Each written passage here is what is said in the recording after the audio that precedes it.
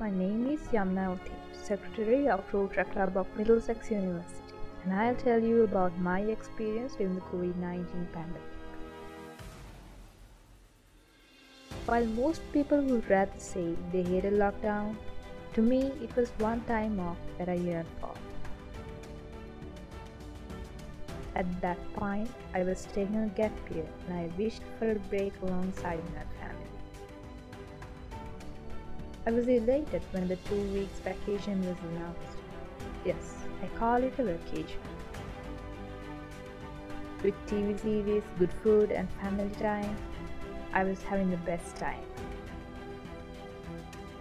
But as things got worse outside and we were spending more than earning, my lockdown experience turned into one hell of a mental jujitsu.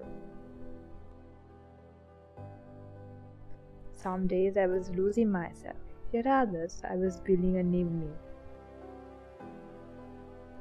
Nevertheless, I'm grateful that my family and I got to stay indoors, learning to appreciate the simplest things in life, and living each day wide of things we used to chase. This period will be the best time where I got to recognize myself.